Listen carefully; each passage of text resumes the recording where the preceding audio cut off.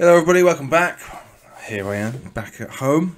Production value has increased 10x. Let's have a look at some of these charts then, shall we? So the main focus, I suppose, today is going to be around Ethereum and the alt season that I predicted, I suppose.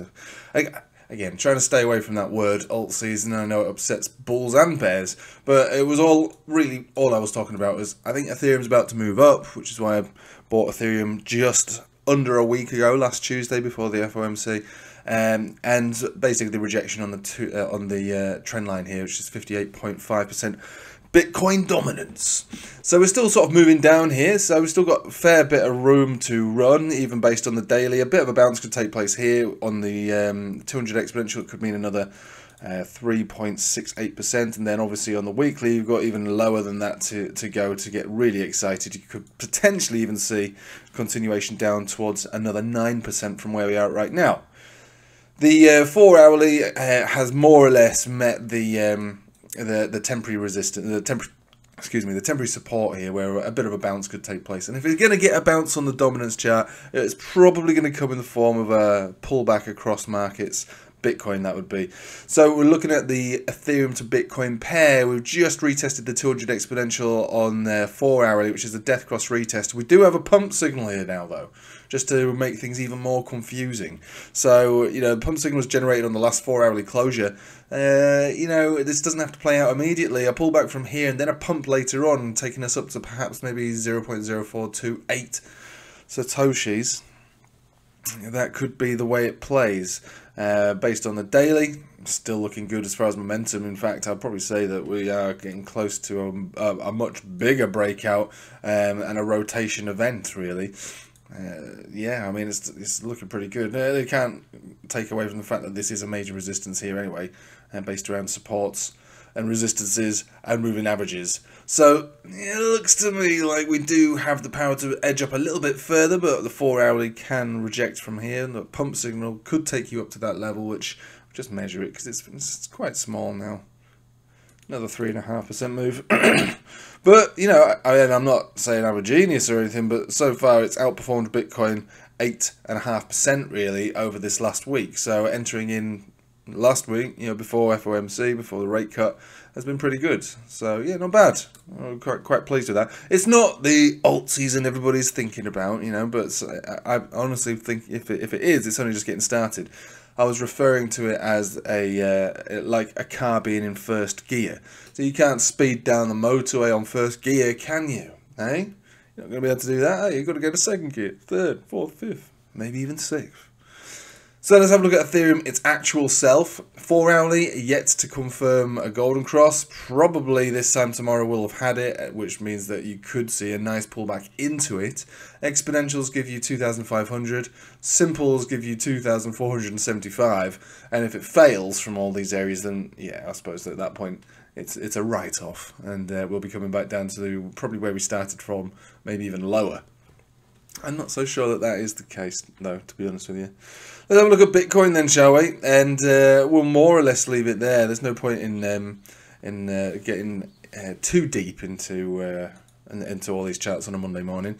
So another attempt here today, this morning, to break that 200 simple moving average, which is the last resistance on the daily, which is a big deal. So that is your death cross, the last portion of the death cross, really. And if we break it, we'll sail up most likely to around 68,000. No slowing of momentum on this daily here. No pump signal either.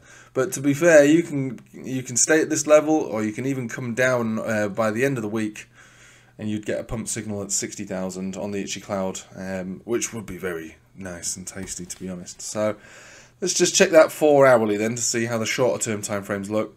So similar to most altcoins really, we do have the golden cross on the 4 hourly. Pull back into that will give you a target of just below 60,000.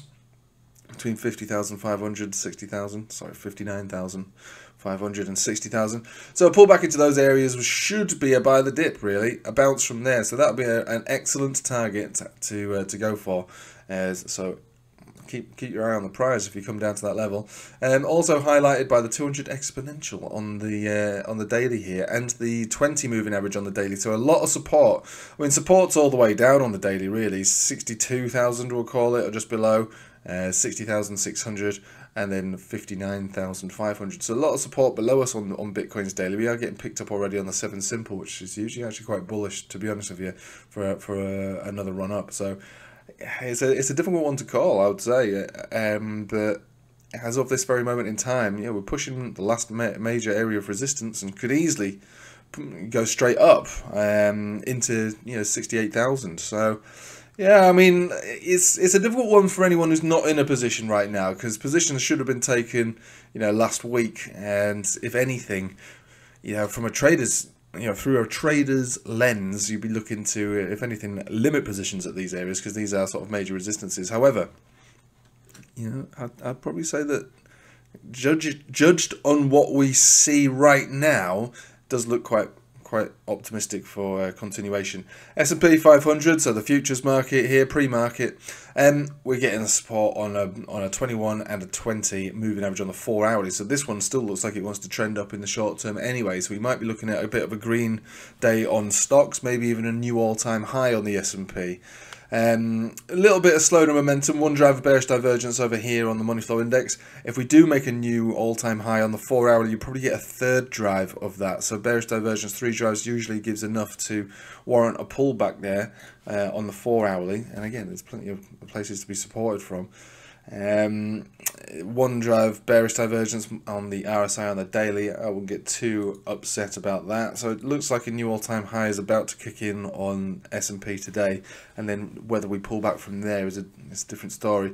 Still got the continuous bearish divergence on the RSI on the weekly here as well. So I think, this is what I think, just based on what we see right now, I think we're going to make an attempt to move up across the board, Bitcoin, Ethereum and S&P today, and then wherever we go to will at that point cause a bit more of a red. So probably from tomorrow throughout the rest, not the rest of the week, but for maybe a couple of days at least, we move to a new high and then we consolidate a little bit.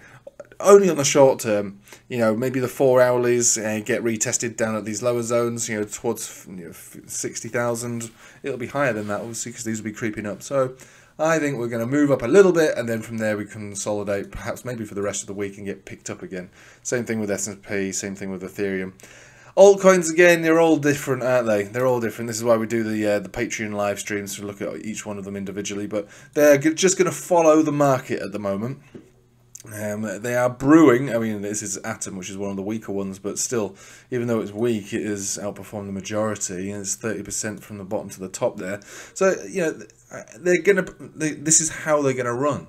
They're gonna move with the market. So long as Ethereum continues to outperform Bitcoin exactly as expected, we should continue to move down on the dominance chart exactly as expected, which should, at a top target, or should I say bottom target, take you down to around 52.5% dominance, which would be your alt season, I suppose. We'll just say it, alt season. Someone's got to click on the video, otherwise you'll never get a dose of reality. So that is the deal. We're looking for a little bit further up today, probably consolidation over the next few days after today, and then get picked up perhaps towards the end of the week into next week, and probably just go from strength to strength in the form of altcoins over Bitcoin.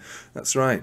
Michael Saylor might not be particularly pleased because there's only one crypto asset, but I believe that there's many crypto assets at the moment, and they're looking like they should all, well, it's a sweeping statement, the vast majority of them should outperform Bitcoin, at least in the very short term.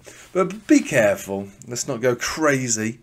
This is just a short-term setup basically across the board for altcoins on 4 hourlies. They're not confirming major uptrends on dailies, but I suppose uptrends always start from lows which look terrible. Atom probably being a good example of that. This is a chart which does look terrible, but that does not mean that it can't turn around and go to brand new all-time highs at some point over the next 12 months. But looking at it right now, you'd be like, there's no real reason outside of all the other things that we've talked about, which was, I suppose, dominance chart, Ethereum chart, and just the general market as a whole, to say that a bottom could be close, if not already in. So, Atom is Atom. I'm not highlighting this as anything special. It's just for some reason it's one of the last charts that I've looked at. The most important thing would be to look at this bad boy over here and recognise how it is going from a significant low, you know, boosh, doosh, and then now we're above all moving averages, pump signals on the daily, and waiting for a breakout really to continue. So love it. I'm enjoying it. It does look good. Have a nice day. Take it easy.